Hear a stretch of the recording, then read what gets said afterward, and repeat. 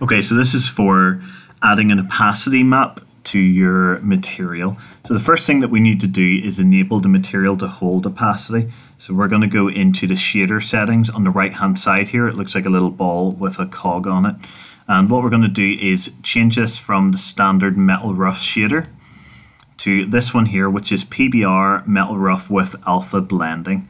So when we select that, it will allow us to add an opacity channel to our materials here. Okay, so that's that done and selected. The next thing that we're going to do is go into, so select our foliage material, and in texture set settings, we're going to scroll to the channels part, and you'll see there's a plus beside channels to add a channel in. So we're going to add a channel, and that's the opacity channel there, and that will allow us to mess around with the opacity settings in the layers here. So clicking back into our layers tab, we have the standard layer 1 that's there. I'm just going to delete that and create a new fill layer. Okay, so this fill layer is filling this entire shape, and instead of filling this with color, we want to just edit the opacity with this fill layer. So I'm going to rename this to opacity. And then in the properties here, I'm going to turn off the color, the metalness, roughness, normal, height. So all I'm left with is the settings for opacity, OP, that's turned on there. So you see if I scroll on that, white basically means completely opaque and black means completely transparent. Alright, so I want to leave this really, really low so that I can see that it is translucent, but I can see where my faces are here to be able to draw onto them. At the very end, we're going to pull that right down into the black just to make it completely opaque before we export our maps. So that's the setup. The next thing that we need to do is decide where this is going to show through and where this is going to be opaque. So to do that, we're going to add a mask. And instead of adding a black mask like you normally would, we're going to add a white mask. So the white mask will do nothing as standard. But whenever we paint on it, it should show through. Okay, so we're painting there in black. I'm just going to pull up the properties of our paint. We're painting there in grayscale black. So we're just painting black over that white mask, and it's showing through into the it's showing through as non-opaque for those areas.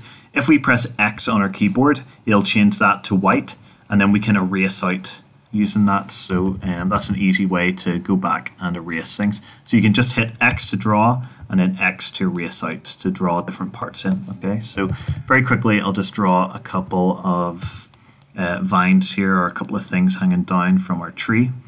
You can see here where I've overshot above the tree, and obviously you want to press X and then delete those bits out, so it's just starting where the tree is. Okay, so let's just use that as our test here, and I'll connect that up. Alrighty, so we've decided what's going to be opaque and what's not. I'm just going to go back into, this is the map we're editing, the mask. I'm going to go back into the layer, and I'm going to pull this down so that it's completely black, completely opaque. Okay, so that's exactly the effect that we want to create there. It's perfect. The next thing I want to do is add color to this. So the color is turned off on this fill layer. Instead, I'm going to use one of these layers here to bring in some color. Okay, so you could use any one of these. Let's use this bronze because it's already slightly green and it won't be metallic because it's all corroded. So I'll bring that in below. Great, okay there. So I could just add in a fill layer or a paint layer below here. I've just used bronze because it has a wee bit of texture in it to show you how that can look. So the color is from the maps that are below here, and the opacity is from this map here. Alrighty, and that's pretty much you there. You can always go in and edit whereabouts your things are drawn in by editing the opacity layer here.